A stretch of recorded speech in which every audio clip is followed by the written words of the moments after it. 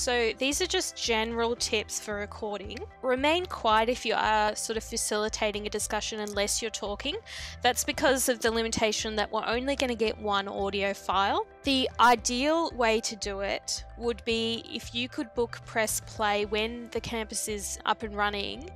Press Play have a podcasting setup where you can record 4 different people at the same time, and that will give you a separate audio file for each person. But the options that we've sort of provided you with, that can only provide one file. That's as sort of essential to, try to give guests a bit of an introduction about how the sort of discussion will go. As a facilitator, you might want to think about how do you encourage guests not to speak over each other, which might be a bit difficult because maybe you do want a bit of a robust discussion and you do kind of want a bit of that, naturalness that comes out of having a conversation. But just because of the limitations that we have with the technology, just try to get them not to speak over each other. What you want to do as well is just test the call individually with each subject prior to saying having a group discussion. This is because when you call someone and you can test the technology and sort of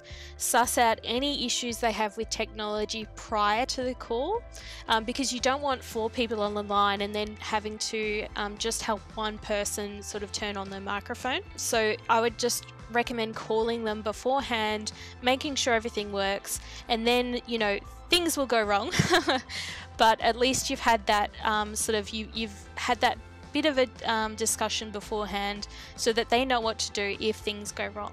And also, if you are working in a group setting, try to test the platforms out amongst each other before going ahead and trying it with guests. This is because you sort of want to know the limitations of the software or platform or whatever you're using prior to sort of getting guests in, and because then it becomes that you're sort of wasting their time when you could have potentially saved a bit of time by knowing the software in and out by testing it out amongst yourselves. And the other tip I'll give is try to send the subjects a bit of a document explaining the process. So that could be, you can even copy and paste stuff from this presentation if you'd like, just to sort of give them a bit of, you can sort of give them a bit of information about what to expect from this process, a bit of what you're going to talk about, and then trying to anticipate any technical issues that will happen and how to resolve it. So from experience,